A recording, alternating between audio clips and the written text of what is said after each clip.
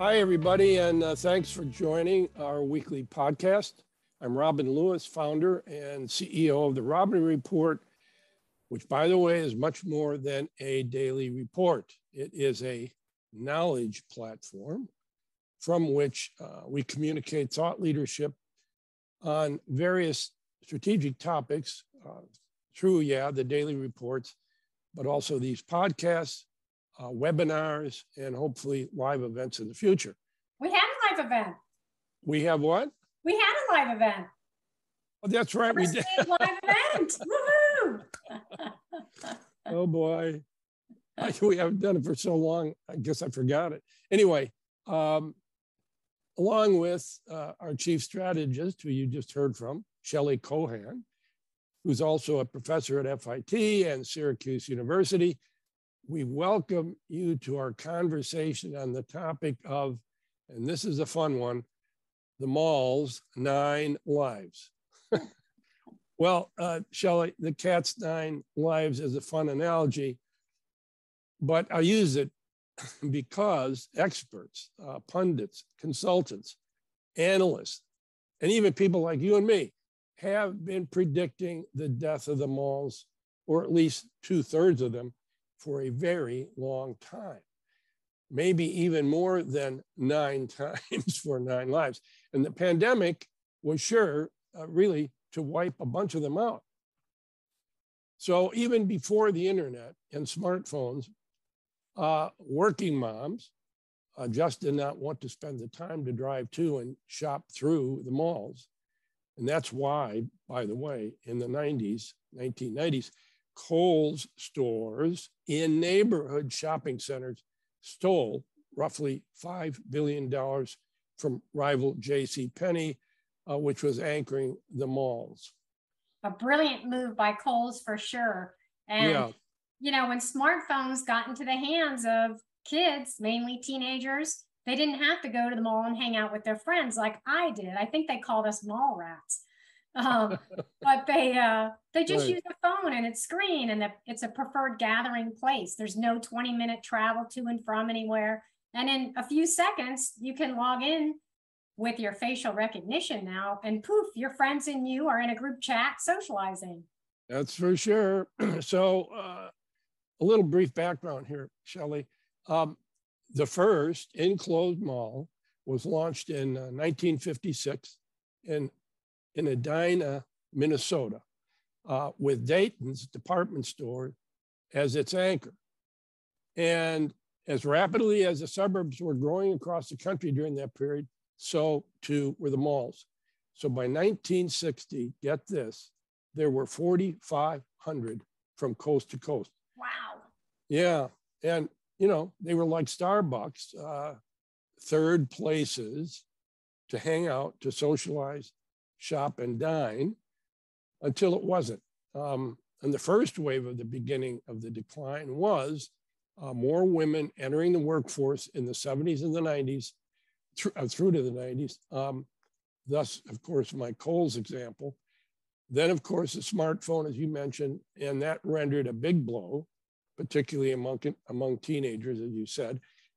And the mall hanger-outers, finally, the pandemic was like the third knockout punch, if you will. So today, according to the ICSC, there are 620 super regional malls and 600 regional malls, totaling 1,220. And those numbers may be on or less or more, depending, but it's around that many. And that, of course, is a huge drop from the 4,500 in 1960. But Shelley, those are only 3 of the 9 lives of the cat, right? And now that the pandemic is hopefully somewhat behind us, fingers crossed. So what's the next for the malls? What do they have to do to become even more relevant than they were before the pandemic? Well, we're going to talk about that in a second, what they need to do, but kind of staying with your analogy, there may be an actual 4th looming life out there, the big looming inflation. Well, good, you're right. The jury's still out on the impact of inflation and how it's going to affect shopping of specifically discretionary spending. And not to go totally off track here, but I have to kind of mention a few things because the numbers are hot off the press. They just came out, but prices are 8.3% higher than a year ago. Yeah. And this includes the drop in gas prices that we saw in August. So, you know, when we're looking at the rolling year of prices, here's where people are spending money. Gas, although it's down 11%, right now for the month of August, it's still up 26% for the year. Fuel oil is up, get this, Robin, 68%. Incredible. Just in time for the cold season in many parts of the country. Electricity is up 20%, rents are up almost 7%. So the concern for, you know, fashion retailers and brands is going into the biggest selling period of holidays. So will shoppers be opening up their pocketbooks to spend on discretionary items? I read in a Bloomberg article that health insurance prices are up 25%. So wow. Consumers are spending more on gas, rent, utilities, food, and healthcare. Is there money left for non-essential goods? Not much, I would think.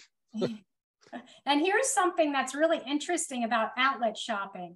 It's kind of counterintuitive at first glance, but according to Placer AI, Ethan's a good colleague of ours, but outlet malls in the beginning of 2022, so beginning of this year, they were down about only 5% in terms of number of shopping visits compared to 2019, so almost back to normal. Then from March to June, traffic took a nosedive. Visits dropped from 5% to over 15%. So wow. Instinctually, I want to say that with rising prices and less discretionary spending, consumers would be visiting outlet centers at a higher rate.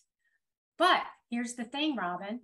I was on the earnings call for Vera Bradley, and the CEO, who you met, Rob Wallstrom, said that the outlet business for them was down. And here's the reason why.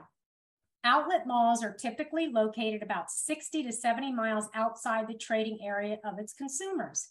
Shoppers don't want or can't afford to spend the money on gas to make a 150-mile round trip, you know, to the outlet center. Or they're just going less often for the same reason. They don't want to spend the money on the gas to get there. So in my opinion, high gas prices is a real inhibitor for non-essential retail. And it's something that the consumer sees every day. It's a topic that's discussed every day. You got it. Unbelievable. So inflation impacting discretionary spending is bad enough, but also worse is the hammer of crushing interest rates, which could lead to recession. Wow, Robin, I'm usually the Pollyanna around here. I know.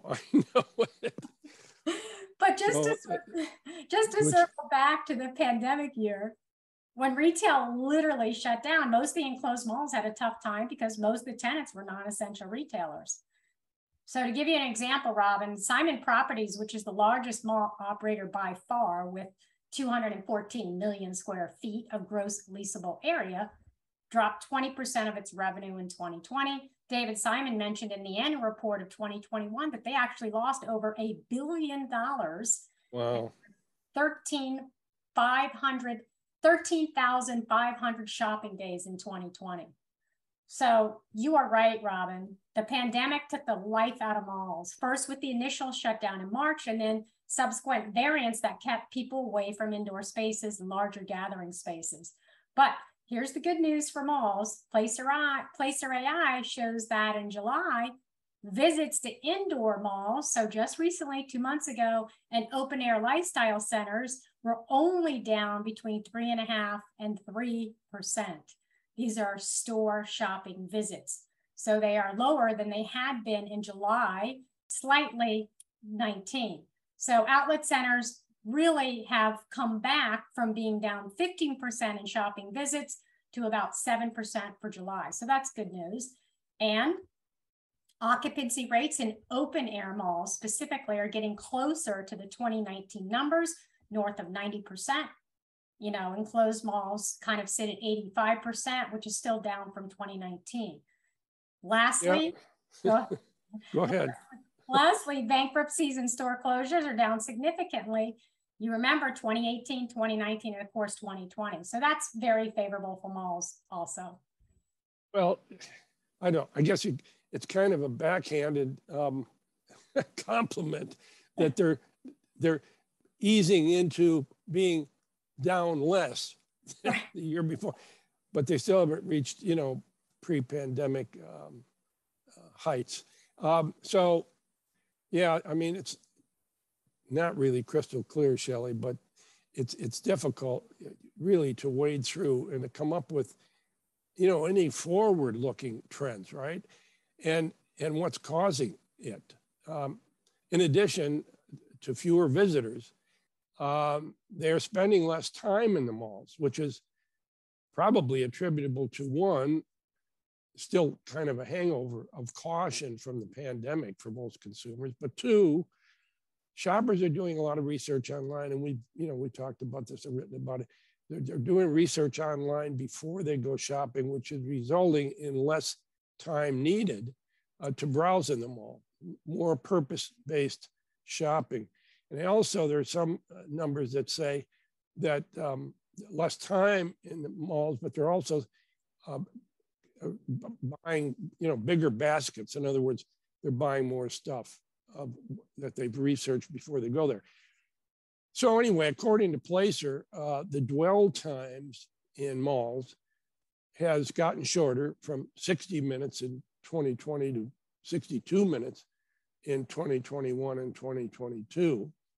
And the median dwell time is still significantly lower than the 70 minutes median dwell time of the pre-COVID 2018 and 2019 period. So I don't know, Shelley, all the numbers in post-pandemic wobbly recovery, if you will.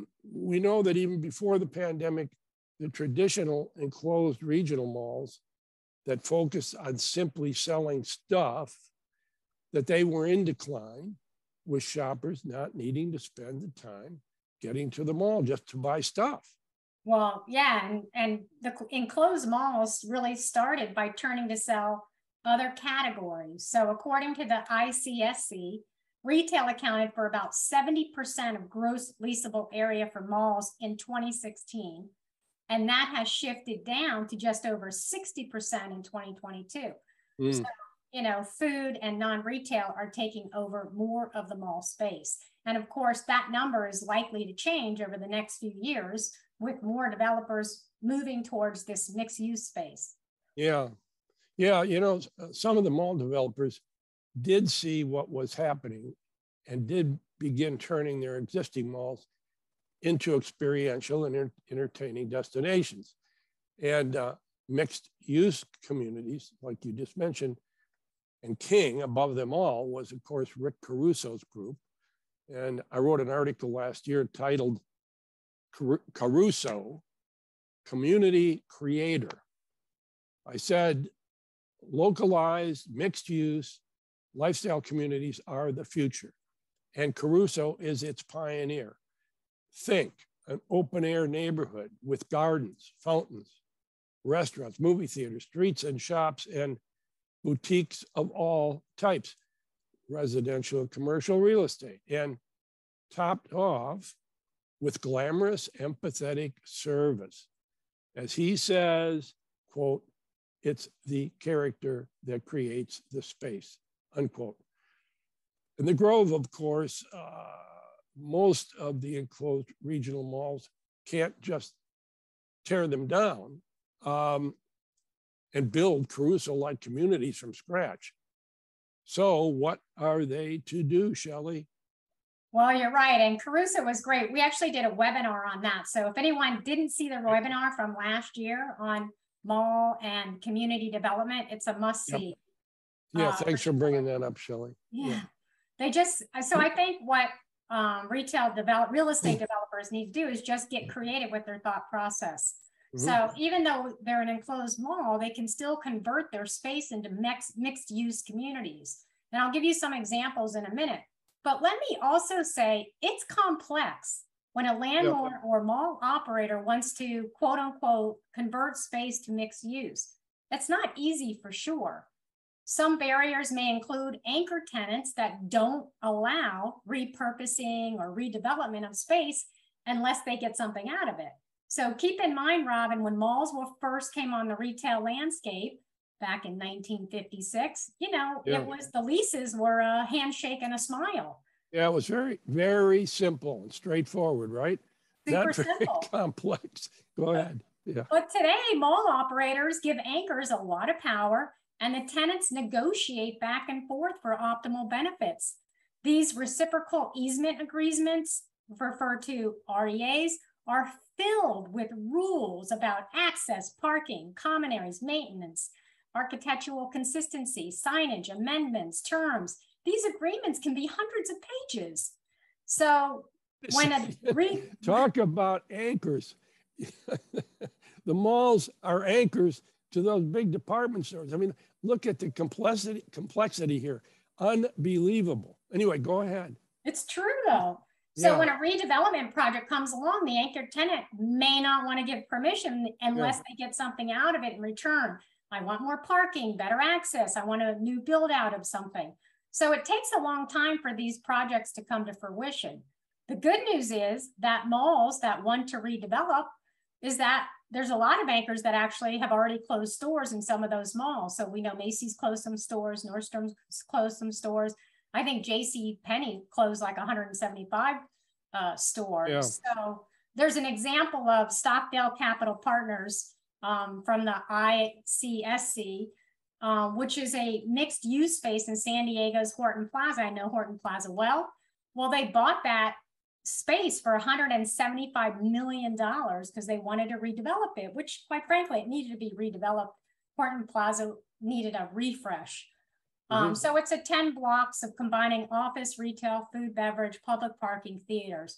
But before they could even get started on the build out, the developer needed to overcome a lawsuit by one of its anchors aimed at stopping the project. So you know how the parties found a solution back in 2019 to get the project rolling? Is the anchor agreed to vacate the mall. So that's how the project moved forward. And, you know, Caruso talked about this as well in terms of, remember he was telling us how much he personally works with the community. Develop the real estate. These developments his company has built are beautiful reflections of community and customer combined. The waterside at Marina Del Rey is a great example of mixed use space and community. The Commons at Calabasas in California. So, you know, those are some good examples. And then, of course, if we're talking about malls, we have to talk about American Dream. Another example. Oh, yeah. Boy, you sure do. Go ahead. I know. I mean, you know, well, I think you know this, but I'm an official quote unquote tour guide of the mall during the NRF show, but American Dream is right. Go ahead. I know it really well, but you know, it has a ski slope, a kids camp, a water park, amusement park. It's got miniature golf, you know, and every single store in there has a unique design specific for that mall. That was one of the agreements when you lease space from there. And of course, there's restaurants, ice skating, Ferris wheel, and plenty of parking. So I think it's 3.5 million square feet. Wow. I think it generates just under 180 million in revenue. So in Columbus, there's a space called Gravity, which includes 840,000 square feet of space, residential, co-living community, large-scale creative office building, art field experiences, and food and retail within walking distance. So an example of working with the community to build space that is actually relevant to them. Yeah. So, you know, Shelley, I mean, these are great examples. And the last example is not really a mall, but I can see your point. You know, the word mall may not fit what needs to be done in the future. Mall operators, as we have known them in the past, are now real estate developers, right? Whether it's enclosed space or outdoor lifestyle centers or mixed use space. You're absolutely right, Rob. And I have a fun fact to ask you. Guess what sport is taking up space at malls? It's the hottest rage, this sport. Well, I wish it was a golf course so I could play while my wife shopped in the mall. But I'm guessing based on space, it most likely would not be golf, right? Yeah, not golf. It's pickleball courts. Oh, come on. Yes, pickleball courts are the latest rage in mall space. So I know it's nuts. Maybe it's because all the boomers are getting older and they can't play tennis, so now they're playing pickleball. I wasn't going to say that, but and before we end our podcast, I have to ask you this topic because it falls right into this idea of malls' 9 lives. What's your take on mall operators as retailers? Is it going to work? Is it the 5th life? Malls as retailers? You know, Simon acquired its rival mall competitor, Talbot. Yeah. 2020 to purchase Brooks Brothers, Lucky Brands out of bankruptcy in a partnership with Spark, SPARC, and it also acquired JCPenney to its portfolio of retailers. So, and they did that partnership with a rival mall company, Brookfield Properties. So, and I think it also wanted to bid for Kohl's as well. So can Simon run retail stores? Well, Shelley, that question is full of nuclear issues. As you know, I've written several articles on the Spark strategy. Long story short, Simon keeps JCPenney and many of authentic brands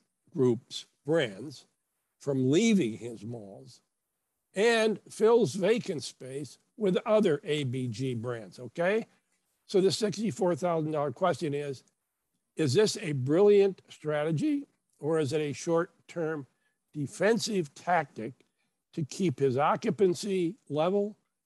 However, JCPenney and the ABG brands are arguably slipping into the sunset. Anyway, that said, and the article goes into a lot of detail in this, but if anybody, Shelley, can save the malls, it would be Simon Properties Group because they are the world's largest developer and owner of malls. 99 malls in the US, according to Statista, as of 2021. And in fact, they have spent billions of dollars over the past several years repurposing towards mixed use properties, more experiential and entertaining destinations. But my closing point, for all of these traditional legacy malls, mixed use lifestyle communities are the future. So accelerate, accelerate, accelerate the investment in repurposing. And with that, amen. Well said, Robin. For our listeners, you can find more of our podcasts on Apple, Spotify, Buzzsprout, and of course, therobinreport.com. Look for us on YouTube where we broadcast our podcast as well. And please follow us on social media, link in with us, follow us on Twitter for the latest thoughts about the industry. And I want to thank our audience, all of you again, for joining us. I hope you learned some things from our conversation. And as I've said every week, if any of you have a topic that you would like Shelley and I to cover, please send me an email. And it's robin@therobinreport.com. And thanks again.